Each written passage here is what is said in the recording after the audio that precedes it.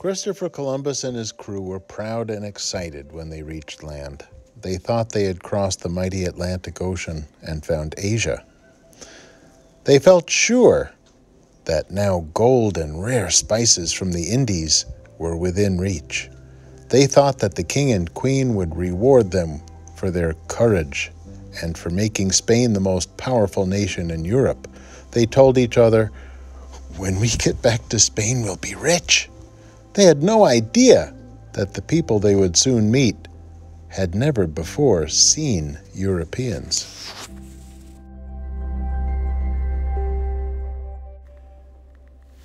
Columbus's men followed him onto the wooded island. The people of the island did not fit the descriptions of people in Asia, but Columbus was still convinced that they had reached their intended destination. Declaring, "We made it to the Indies!" he named the people of the island Indians. But things did not work out quite as Columbus and his men expected. The so-called Indians did not seem to have much gold beyond what they were wearing. The only gold Columbus saw was the jewelry worn by these native people. Columbus gestured to them to try to learn where the gold came from. They pointed off in the distance toward other islands. So after trading objects from their ships for the gold rings, Columbus and his men prepared to sail onward. The friendly natives helped him gather fresh fruit and clean water. Just before leaving, Columbus gave the island a name. He called it San Salvador.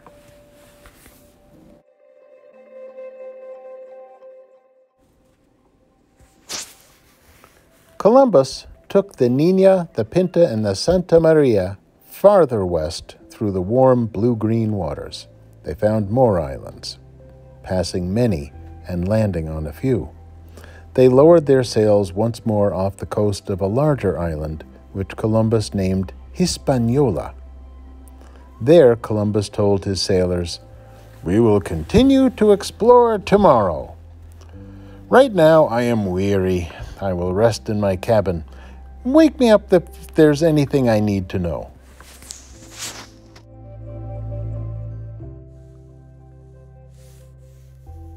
But the sailors, too, were relaxed and sleepy in the warmth of the sun, and they fell asleep on the deck. A breeze came up, and the waves began to wash lazily against the side of the Santa Maria. Then the waves became stronger, and slowly they began to move the ship.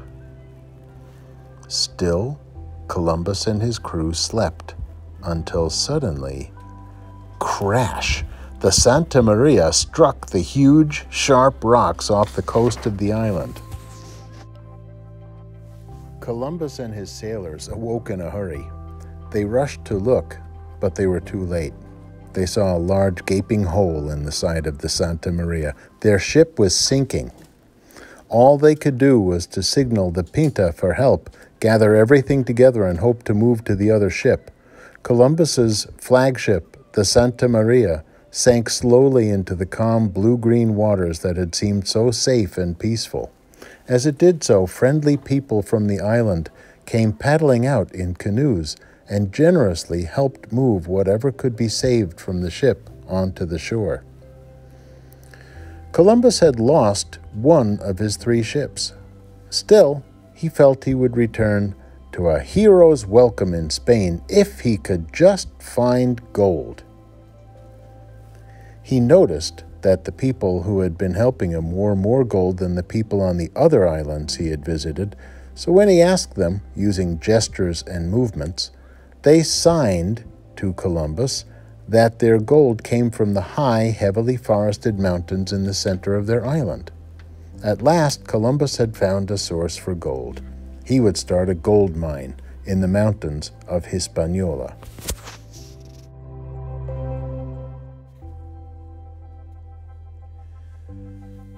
The natives and the Spanish sailors brought wood from the wrecked ship ashore and built a fort. Columbus chose some of his men to remain there, while others returned with him to Spain aboard the Pinta and the Nina.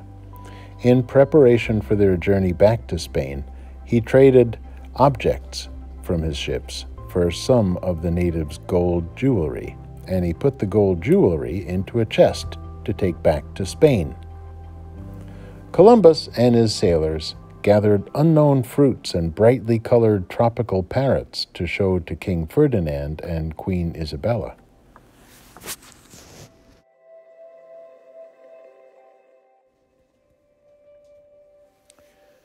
The journey home was stormy, and more than once the men thought they would not get home alive. At last the storms ended and the two ships reached Spain. The families of the sailors were overjoyed that their husbands and fathers had lived through the adventure. They danced in excitement when they saw the chest full of gold, telling one another, "We'll all be rich! We'll all be great lords and ladies and live in palaces!"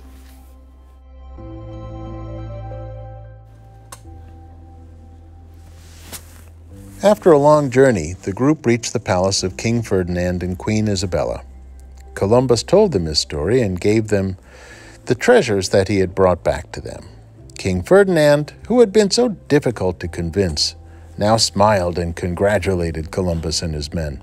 Queen Isabella, who had always been friendlier than King Ferdinand, laughed and smiled and applauded throughout Columbus's story. And when he showed them the gold, the royal couple was thrilled. "You have done all that you promised," they said. Naturally, when Columbus told them that he wished to go back, King Ferdinand said, "Of course! You will return to Hispaniola as governor of the island. You will be in charge of all the western lands that you have claimed for us. And this time, we will give you many ships to command, not just 3. But first, you must rest and spend time here as our guest."